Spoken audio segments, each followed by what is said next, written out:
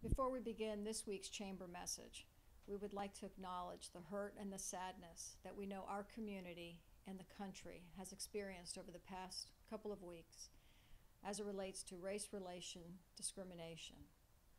We know this is a very challenging time, and your Chamber of Commerce is here to say that we want to be a part, along with our stakeholders, in not only conversations, but any actions we can continue to take moving forward. Our thoughts and prayers are with the families and our community as a whole. We also want to recognize for our members the importance communicating to you with regards to resources that are available to help get our businesses and our community moving forward. Tomorrow we'll launch COVID-19 Phase 2 reopening.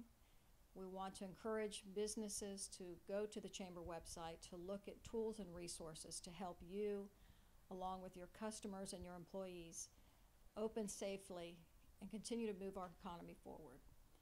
Also, as a Chamber of Commerce, we will continue to provide resources and programming to benefit you.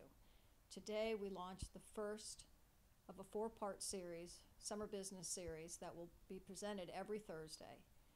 Our hope is that you will continue to communicate with us and know that we're here to do what we can to support you. These are challenging times. We're committed to working with our partners, and our hope is that everyone in our community should and can experience economic prosperity.